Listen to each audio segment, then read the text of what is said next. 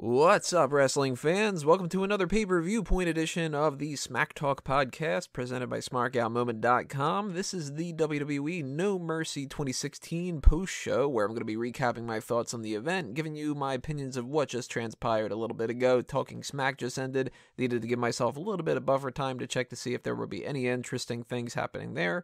And, of course, there wasn't. But before we get started, I just need to reintroduce you to who I am. If you are unaware, I am your host, Tony Mango. And once again, I'm going solo for this because, as I mentioned before, this brand split has killed a lot of people's interest in watching these type of shows. So I seem to be one of the only people that actually wants to watch them nowadays, which is kind of a shame for WWE. And I think the reason why that a lot of that's happening is because a lot of these shows aren't necessarily seeming like they should have been can't miss things afterward.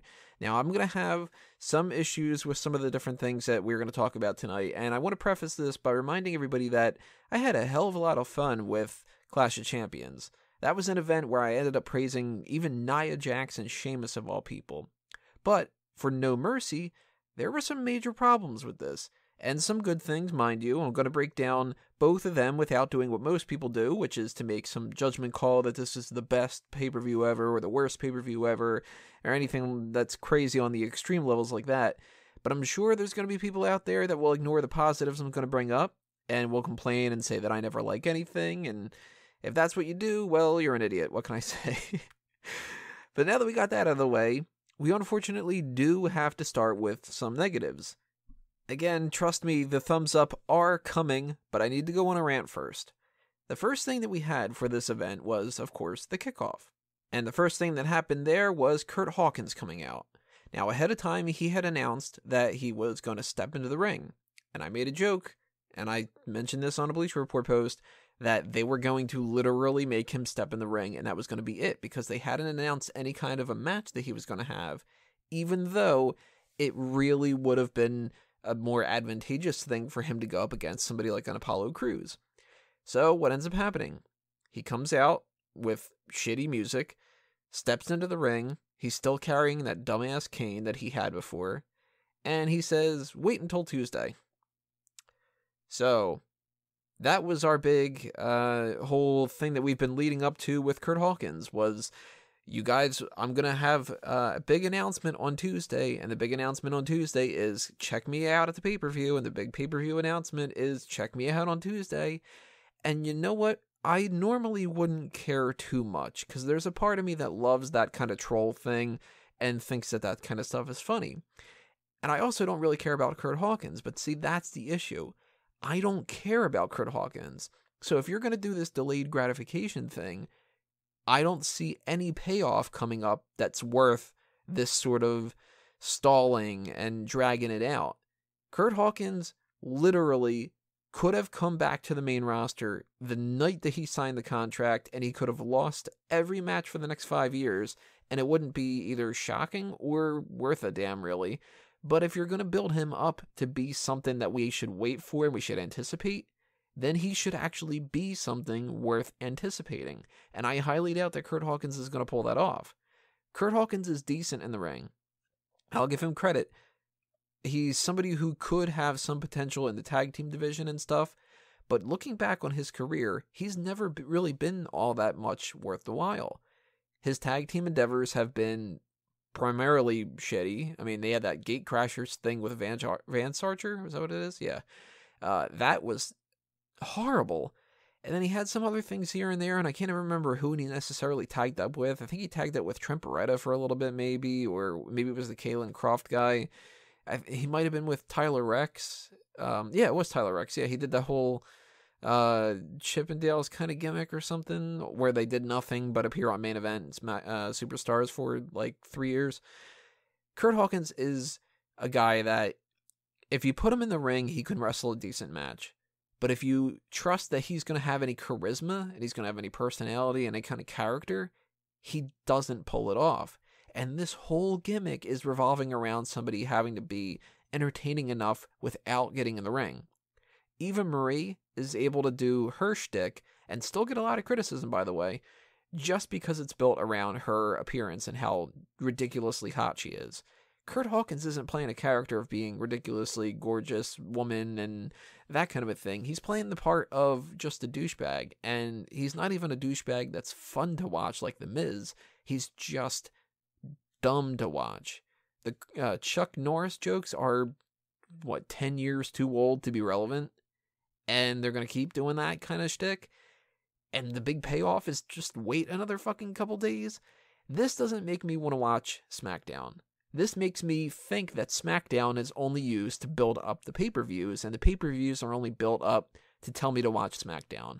And this kind of revolving, cyclical nature that WWE has, it works only when everything is good. When everything is bad and it's setting up more bad stuff. So I can understand when people don't watch SmackDown because they go, well, the pay-per-view told me to just watch SmackDown, and the SmackDown told me to watch the pay-per-view.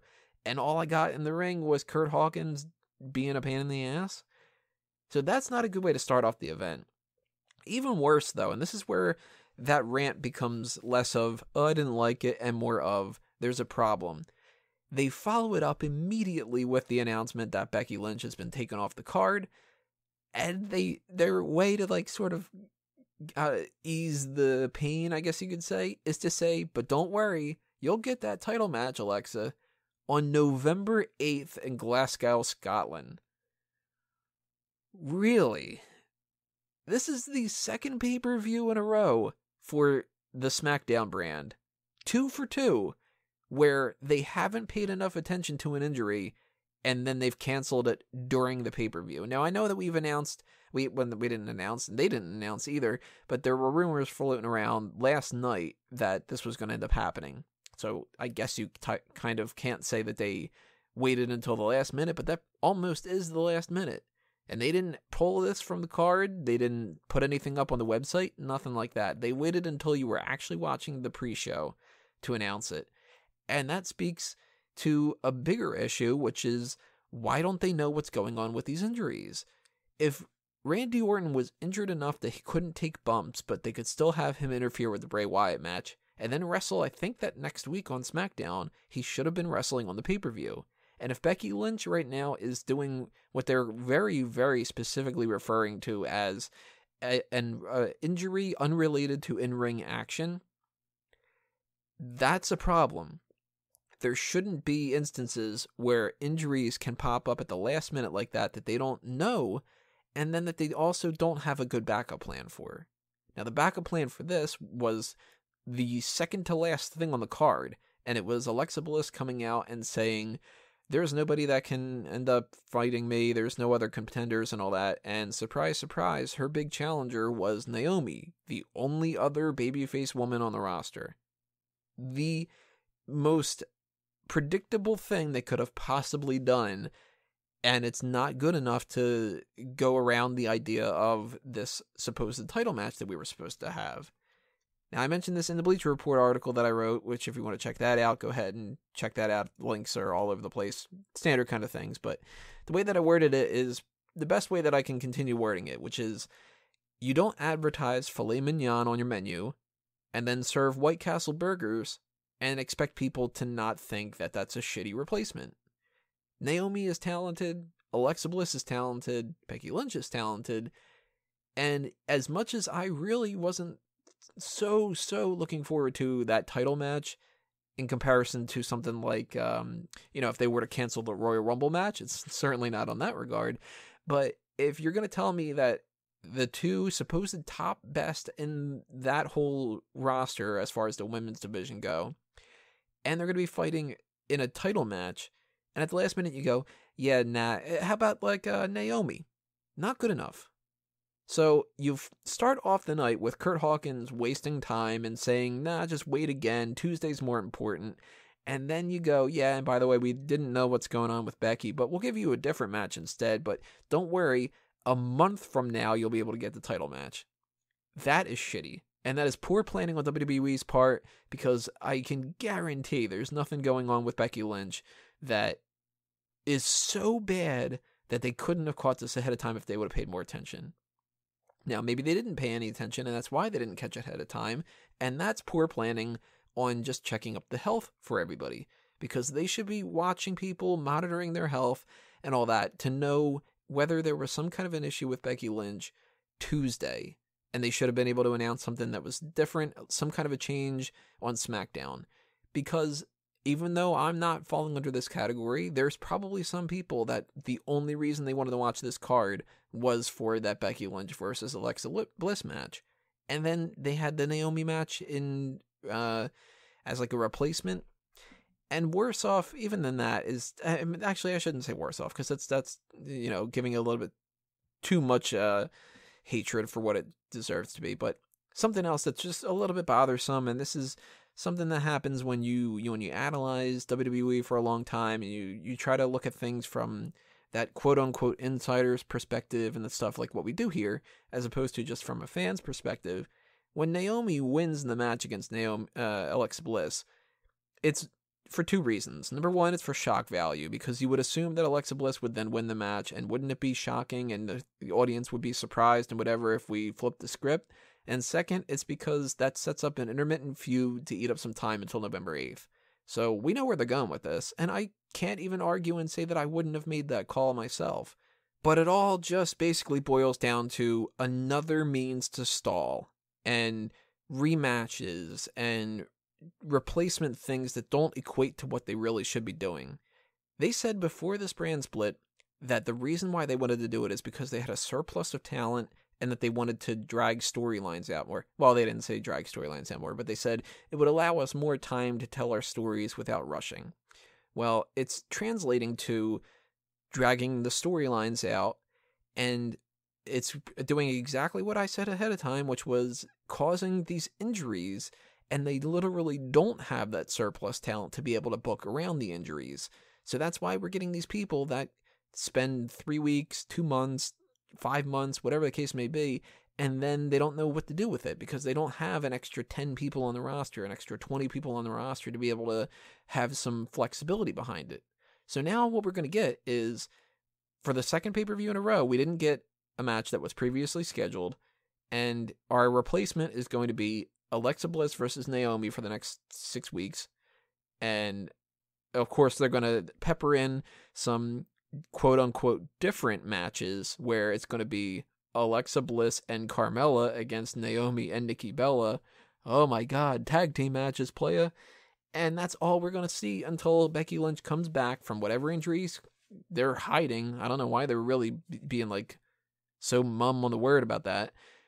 That's going to end up being close to November, unless it's even worse than a situation like that, which we can only hope is not the case.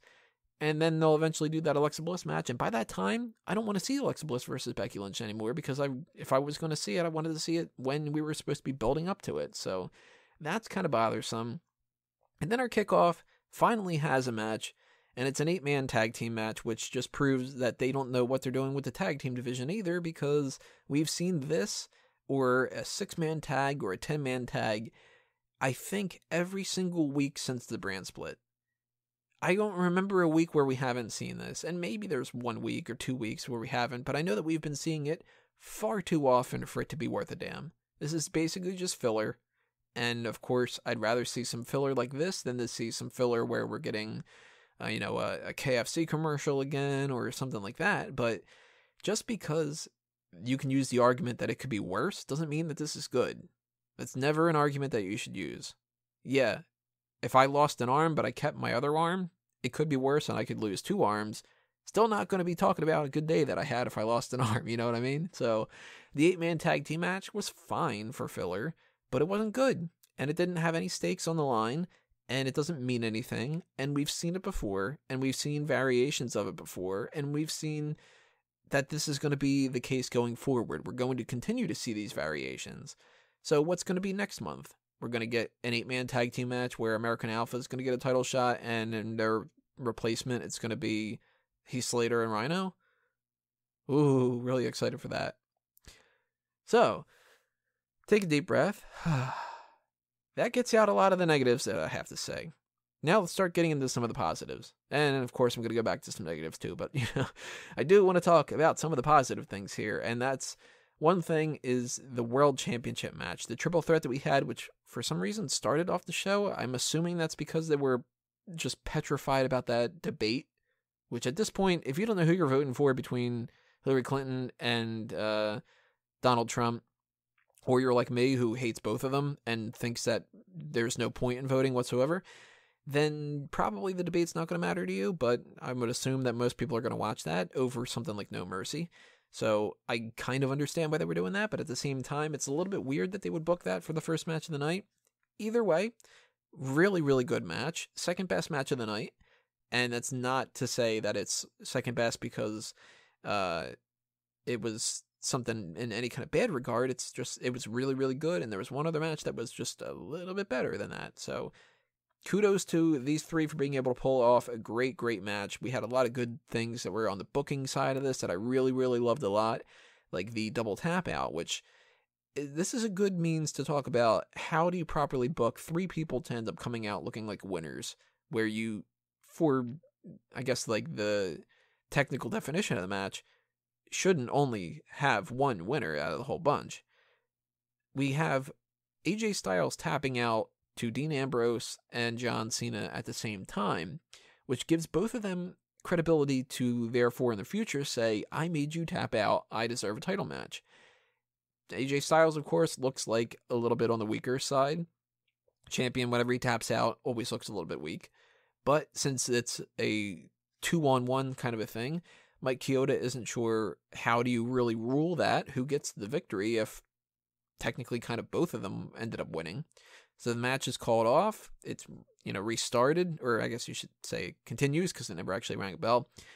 And after that, we get the flip side of it, where instead of Ambrose and Cena both making Styles tap out, it's Ambrose and Cena who are looking up at the lights at the end of it. Ambrose gets incapacitated by John Cena, but Cena takes the pinfall. Now, AJ Styles had to use a chair, but he's the heel, so it makes sense for him to do that. And it's a no disqualification match, so he's not technically cheating either, but it makes him look like a douchebag in the good way, not the Kurt Hawkins way. Cena taking the pinfall means that he gets a negative that Dean Ambrose doesn't need to take, but Dean Ambrose gets the negative of being incapacitated, although Cena gets the positive of being the person to incapacitate Dean Ambrose. So it all kind of revolves around each other, and it's this delicate structure where Cena and Ambrose and Styles all looked good coming out of this. They all looked like they were rightful champions. They all look like they have a case going forward, and they all ended up having a really, really good match. So this is big thumbs up for me. Second best thing of the night, like I mentioned. Followed up with something that wasn't really that great, the Nikki Bella versus Carmella match. And I really don't have all that much to say about it. This isn't a highlight. It isn't a low point. And my next comment might be a little bit disheartening, but I'm an honest guy. I call it like I see it. And it's going to be one of those things where you're going to hate me for saying it, but it should be said. This match was infinitely more important to both of these women than it's going to be to anybody else.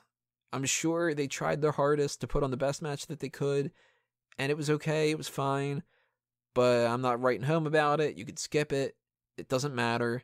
This isn't going to be something anybody's going to talk about even tomorrow, let alone, the annals of history and, Sasha Banks versus Bayley. We always bring that up. No, this is Nikki Bella versus Carmella. It could have been a SmackDown match. And really, it's the type of thing where it's fine enough that they can continue the feud. It's not offensive in any way, but it was just a standard quality, normal feud women's match with nothing really else to go for it. There are people pointing out in our Mega Maniacs chat that there were some spot issues and some weird pacing and stuff like that. I didn't really pick up on anything too negative about it, but I don't have anything positive to say either. It just was what it is. And that's the end of it. They're going to have another match, I'm sure, and it's probably going to be just the same. And they're going to probably have a third match after that. It's probably going to be just the same. So I think that this is about as good as they're going to get, but they're both talented in certain ways. And hopefully in the future it ends up being better than this. But again, not offensively bad, just not good.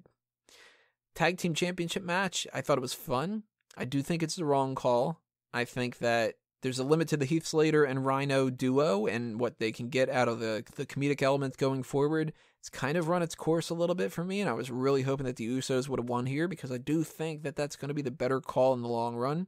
And eventually that's going to lead to American Alpha, which is predictable if they go that route, I'll admit it.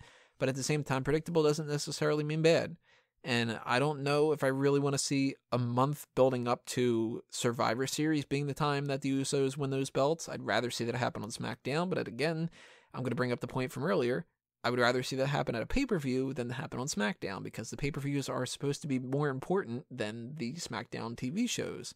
So keeping that in mind, I do still have to say, overall, I did enjoy the match. I thought it was fun, and if you are a part of the Slater and Rhyno crew that really, really wanted them to retain, you probably got a lot more entertainment out of this than you would have if they would have lost, so that's a positive for those people. If they end up having better plans in the future than the Usos, and they prove me wrong, then I'll look back on this and say, you know what, it was the right call.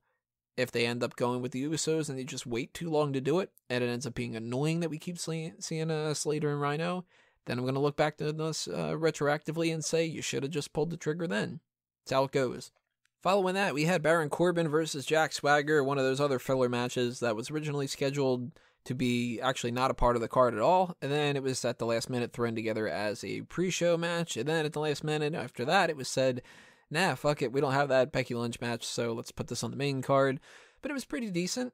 Again, not too much to say about the matches that are just pretty decent. I liked the good use of the hand injury that was utilized to prevent Swagger from wrenching in the ankle lock. That's a good way to tell that story. I'm glad that Baron Corbin won, because he should have. I mean, Jack Swagger can't win 6 matches in a row or something. You got to sort of do that back and forth. Swagger won the last one. Baron Corbin wins this one. Makes sense. I actually kind of want to see some more going forward with these two. So overall, decent enough segment. Not good enough that it would have been a part of any kind of big card. And this is kind of the downside of that brand split thing is if you sort of dilute your expectations and you go with a smaller roster and the pay-per-views are smaller, then a match like Baron Corbin versus Jack Swagger is good enough to be filler for the B show. If this was still the era which I think was better than what we have going on now, which was Raw and SmackDown together and trying to get the best out of the most flexibility and all that, this wouldn't have been good enough. This might not have even been good enough necessarily for the pre-show. But that's the era that we're in right now, and I don't know how long it's going to continue, but that's the way you got to look at it. It's if you break something down and then you build it up and it's good enough, then it's good enough. Isn't that kind of sad? But that's the way to look at it. Is it a positive? Yeah. Is it as good of a positive as it should be for a pay-per-view match? Not quite, but still good enough that I would like to give it a thumbs up. Baron Corbin and Jack Swagger can continue this feud, and I'm not going to be upset about that. And hopefully in the end, it ends up doing wonders for both of their careers. Then we had the match, which definitely should have been the main event, and I honestly don't understand anybody's point of view if they say otherwise. Now, I understand if you say that the World Championship should have been the main event, but since it wasn't, by default, this had to be the main event. Yet they ended up going with Randy Orton versus Bray Wyatt, and I don't understand that, but we'll get to that in a minute. But the Intercontinental Championship, title versus career match, easily the best match of the night. One of the best matches of the year, as far as I'm concerned. This had everything that you can ask for in a main event. It was two talented guys going out there, telling a hell of a story, having great in-ring action, doing all of the heel tactics, which you don't really see every single one of them pulled out in a single match all that often. Miz used the turnbuckle, the exposed turnbuckle. He put his feet on the ropes. He was grabbing Ziggler's tights. He had a manager interfere with hairspray. There were 2 former teammates of Dolph Ziggler that tried to cause a distraction. Everything was telling the story of Dolph Ziggler being backed up into a corner and that even though he should win, he was going to lose and it was going to be the end of his career and so much was on the line, and he ends up pulling out the victory in the end. It's that good feel story that made the crowd go from half of them chanting for Ziggler and half of them chanting for The Miz to everybody on their feet at the end of it. So the people that criticized The Miz for not being able to put on a good match, you got to eat your words. He and Ziggler had one hell of a match tonight, which not only goes to the credit for The Miz, but it also goes to Dolph Ziggler, a guy that has been getting a lot of criticism lately for not being as entertaining as he used to be, and he's overrated and all this other kind of stuff. It just goes to show, you give the two guys the platform and you tell them to go out there and do their best. They're talented enough to be able to do it. This is fantastic, and I totally agree with Dolph Ziggler when he went on Talking Smack and he said, basically, what the hell? Why wasn't this the main event of the night? Just because Bray Wyatt and Randy Orton are more on the favoritism side of things, they get the main event? It doesn't make any sense, because that match, in comparison, sucked. It wasn't the worst thing in the world, but you mean to tell me that that was a better, more deserving match than the Intercontinental Championship one? Hell no. There's not even an argument for it. The best part about the Bray Wyatt and Randy Orton thing was the fact that Luke Harper returned, which is a surprise that you could have done on SmackDown, or you could have done earlier in the night, just as like some mid-event break kind of a thing. And even then, Luke Harper returning is just going back to square one. They had an opportunity here that they could have had him return and he could have cost Bray Wyatt the match. And then it would have been interesting because he would have done a babyface turn and we would have had some Harper and Wyatt feud going. But he's exactly the same as he was before. So they did this whole thing with the Wyatt family. Eric Rowan, Luke Harper, and Bray Wyatt. They split up the Wyatt family, and Eric Rowan continues to wear a sheet mask for a little while, and he basically stays Eric Rowan. Luke Harper basically stays Luke Harper. And then a few months down the line, they rejoin each other. They add Braun Strowman, they split up, Eric Rowan still stays with Bray Wyatt.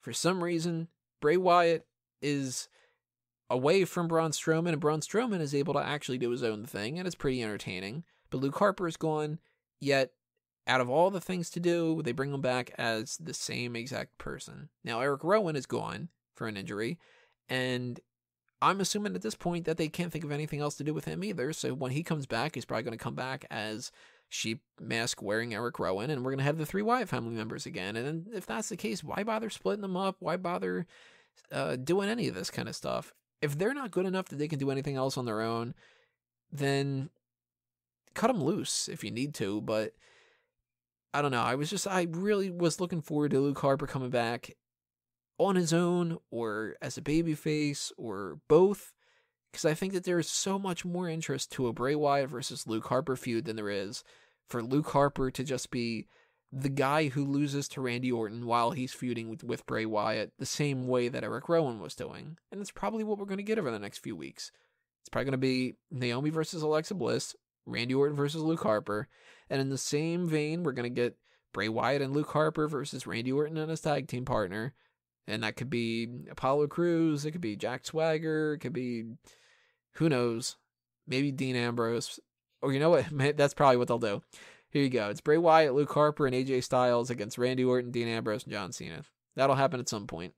And that's the kind of predictability that kind of sucks, because Randy Orton versus Bray Wyatt just wasn't a good enough match to end the show in any kind of like really positive, uplifting sort of way, the way that the Intercontinental Championship match would have been, or the world title match even would have been to an extent, because a lot of people were rooting for AJ Styles. So that ends up making the pay-per-view end on a down note, which if you start a pay-per-view with a down note and you end the pay-per-view with a down note, as much as it is that we had a great world title match and a fantastic Intercontinental title match and a couple decent things throughout, it still kind of makes me go, meh, didn't really love it. Now, I am going to be adding the Intercontinental title match to my list of potential best matches of the year.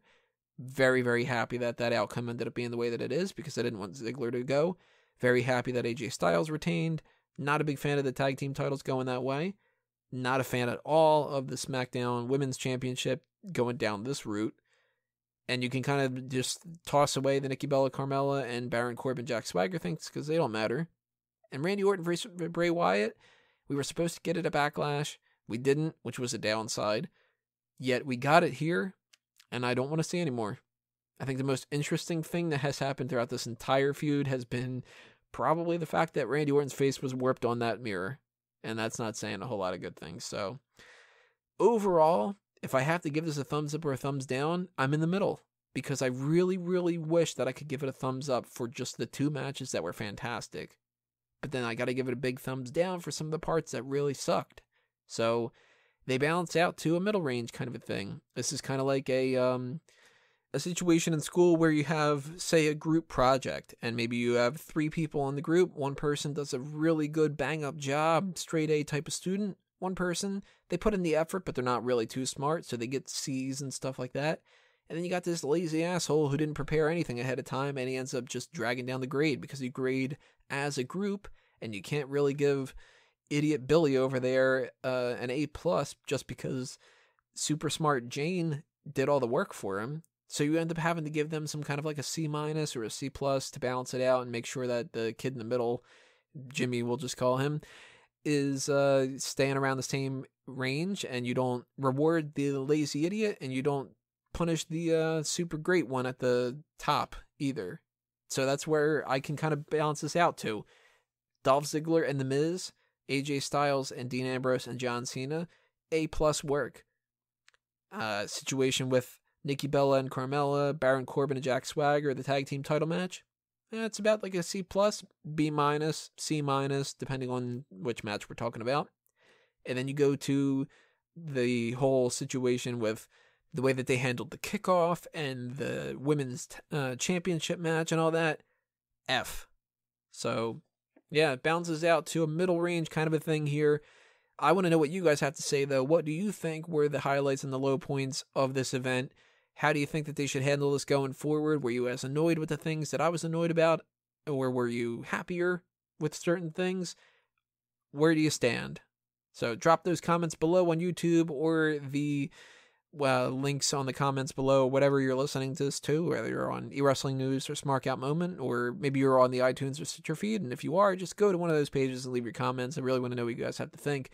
But that'll do me in for now, which means the next time you guys will be hearing my voice is the next episode of Smack Talk, the Hot Tags of the Week. Following that is going to be the IWC Outreach of the Week. And then, I don't know, maybe that's when we're going to do our Smark Announce tables for the Hell in a Cell matches. Whatever the case may be, though, always pay attention at smarkoutmoment.com. Follow us on Facebook and Twitter. Hit that subscribe button on YouTube if you haven't already. Also, give us a thumbs up. Not enough thumbs up going around for No Mercy, so at least give them some thumbs up for the No Mercy pay-per-view post show.